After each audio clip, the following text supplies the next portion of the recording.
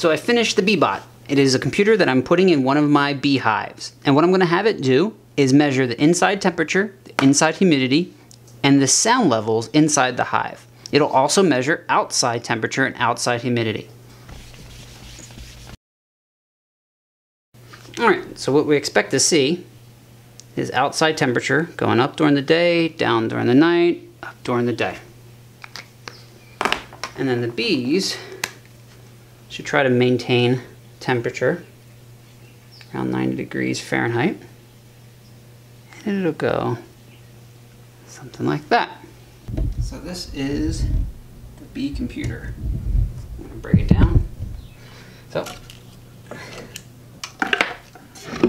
first we got a solar panel.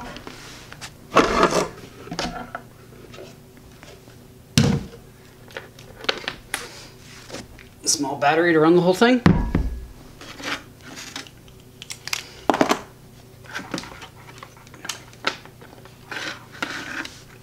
A little Raspberry Pi.